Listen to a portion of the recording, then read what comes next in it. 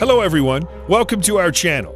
Today we'll tell you about 5 reasons no nation wants to fight with the U.S. Marines. Before we start, don't forget to support our channel by pressing the subscribe button below and liking this video. Thank you.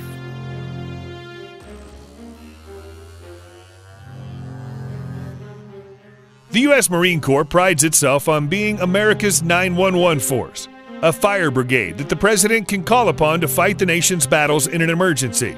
Though the Marines have largely been treated as a de facto second land army over the past dozen years, the service is an integral component of the Department of the Navy and is primarily a maritime force.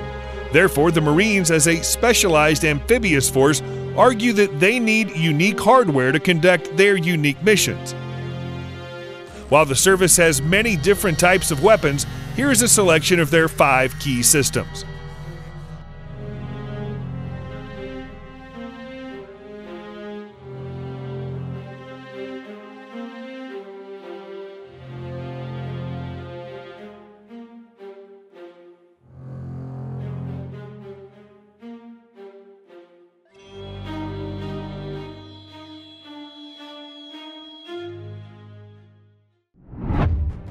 One, Marine Rifleman.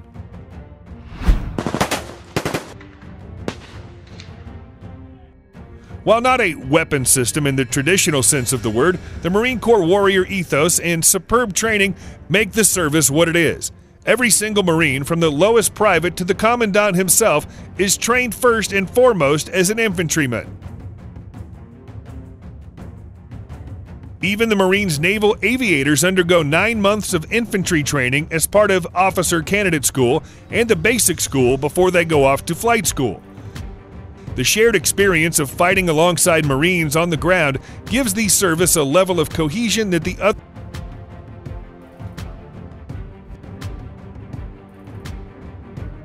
effective branch of the armed forces. With the United States theoretically ending combat operations in Iraq and Afghanistan, the service will shrink to a total strength of 182,000 Marines by 2017. But even at that reduced manning level, it will be nearly as large as the entire active British military.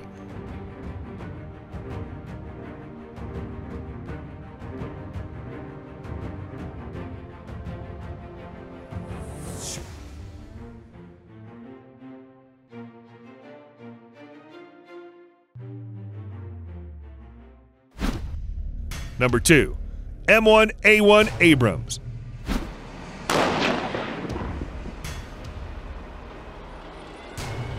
While the Marine Corps prides itself on being a strategically mobile medium-weight force, there are times where it needs the brute force of heavy armor. That brute force is provided by the General Dynamics M1A1 Abrams. While not quite as advanced as the U.S. Army's M1A2 SEP V2, the Marines' M1A1 Firepower Enhancement Package suits the Marines' purposes of supporting the service's infantry. The Abrams is armed with a 120mm cannon and is protected with an armor matrix that incorporates depleted uranium armor. With a 1,500 horsepower Honeywell gas turbine engine, it can move at more than 45 miles per hour. The Marines are not a heavy mechanized force in the mold of the Army's heavy brigade combat teams. The entire Marine force has only 3 tank battalions, and the service has just shy of 400 tanks in total, most of which are stored in pre-positioned stocks.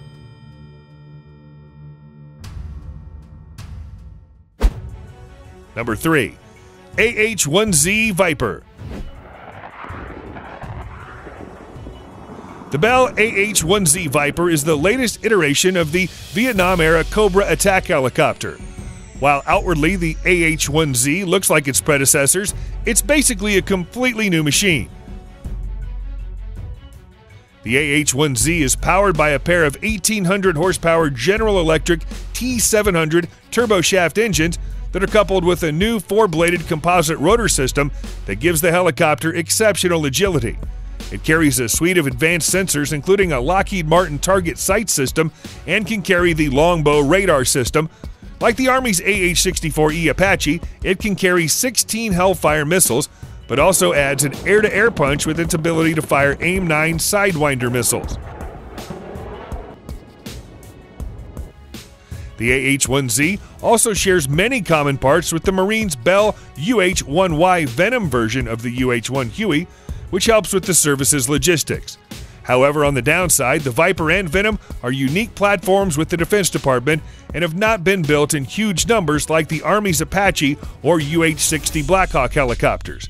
That means the Marines have a more difficult time keeping their machines up to date with the latest advances, and it costs more.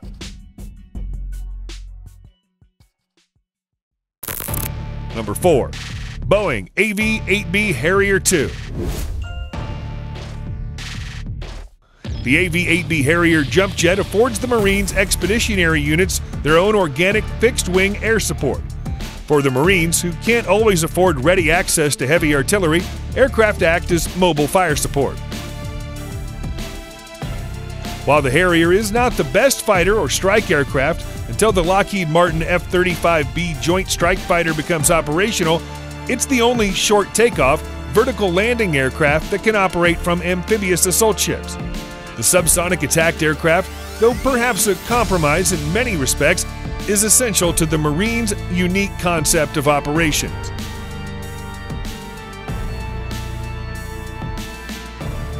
The Harrier will be replaced in favor of the Joint Strike Fighter over the coming years. The service hopes to retire the venerable jet by 2025, reversing an earlier plan to keep the AV-8B in service past 2030.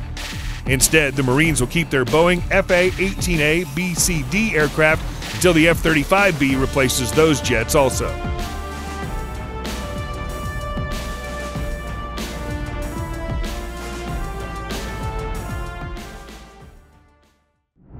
Number 5. Light Armored Vehicle, LAV. As a highly mobile, medium-weight force, the Marines don't want to be weighed down by heavy armored vehicles. However, some mechanized forces are necessary. For the Marines, many of those needs are met by versions of the General Dynamics Light Armored Vehicle Series, LAV.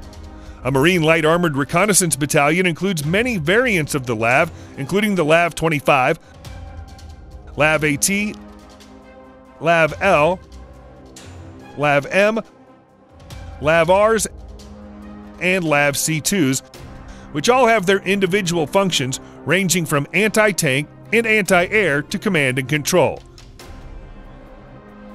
Fast and agile, the most common LAV-25 is packed with a 25mm automatic cannon and a pair of 7.62mm machine guns.